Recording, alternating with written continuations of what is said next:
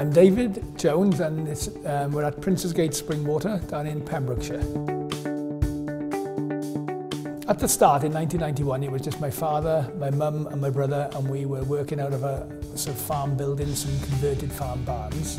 We had a property development grant where we relocated from the farm buildings over to this purpose-built site, which is now a 100,000 square foot site.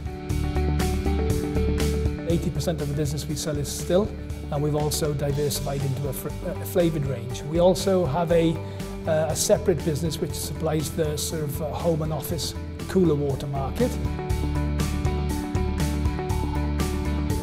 I'm Sam Atkinson and I'm the Commercial Director of Princes Gate Springwater.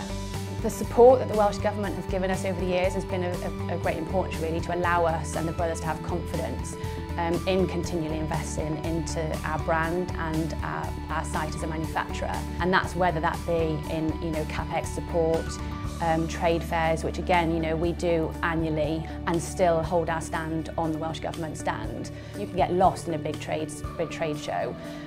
So they're very good at making sure that the right people come to your stand for the opportunities that you're looking to develop your business with. Because we're very proud about being a Welsh brand and a Welsh producer. Over the last 3 or 4 years we've made substantial investment in the site. 4 years ago we went from buying in bottles. Now we make all our bottles on site. We've had support putting our initial blower in, and also last year we had a little bit of support putting a turnkey Cronus bottling line in, which makes us one of the most technically advanced bottling lines in the UK.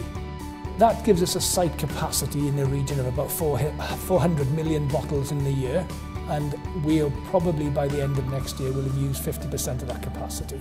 So that's our ambitious growth plans for the next couple of years.